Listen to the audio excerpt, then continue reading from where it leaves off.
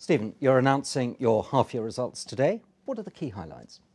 We think these are an excellent set of results. We're very proud of them, and in particular, not just because of what we can show, the actual accomplishments which are really beginning to come through now strongly in our turnaround of RSA, but because I think it gives us, and I hope others, confidence that there is much more to come from RSA as well. In headline terms, we have operating profit up 88% to £260 million, pre-tax profits up over 300%. We're reinstating our interim dividend at 3.5p. Our top line itself has started to grow again in our core businesses. And so right across the business, both the headline news and the underlying news is going in the right direction. But this is not, if you like, a piece of good weather or something like that. The underlying is supportive of all of those numbers. Our loss ratios are getting better, our costs are getting better, our balance sheet is getting better, and all of the action plans that we have in place are starting to deliver. There's a long way to go.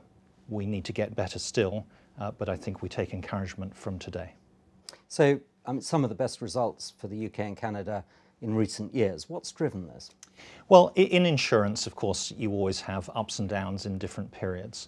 But we are really pleased that, as you say, in our biggest business in the UK and in Canada, which is one of our other very major businesses, we have in both of those countries the best half year for nearly a decade.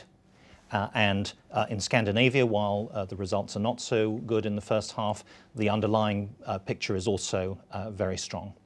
And so this is a combination of some things that were fortunate in the period, it went the other way in Scandinavia, and underlying work which has improved our profitability, stabilized and improved what customers are seeing from us, and is reducing our costs. And so the underlying picture is improving, even though the headlines in two countries have gone our way, in one country not quite gone our way. Now, you've made more progress on your transformation programme in the first half. What have been the key achievements, and what can we expect to see over the next 6 months? Our transformation plan had three ingredients. It was to focus the company's strategy on our strongest businesses where we believe we can get excellent long-term performance and the company can flourish for many decades to come. To fix the negatives on our balance sheet. Both of those tasks are nearing completion. That leaves the key third task, which is to make sure that this is a company that wins for its customers and its shareholders, to improve our performance levels.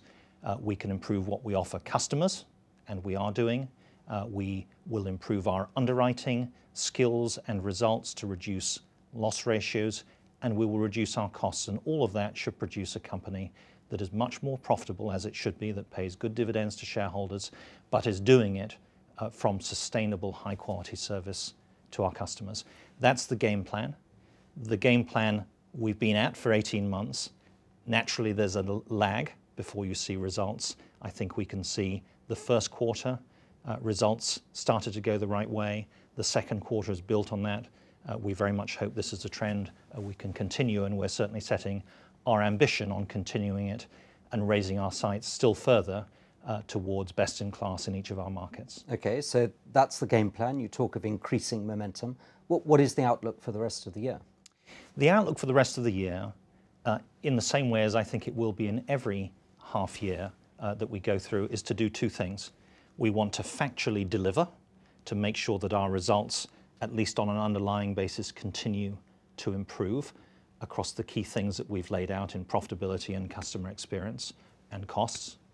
And we want to make sure that we are laying the foundations to keep them improving and to narrow the gap, hopefully to eliminate the gap over time between us and the best of our competitors in each market. I mean, you talk about transforming RSA into a best-in-class business. What does that actually mean? And if we look forward to 2017, what sort of shape will the business be in?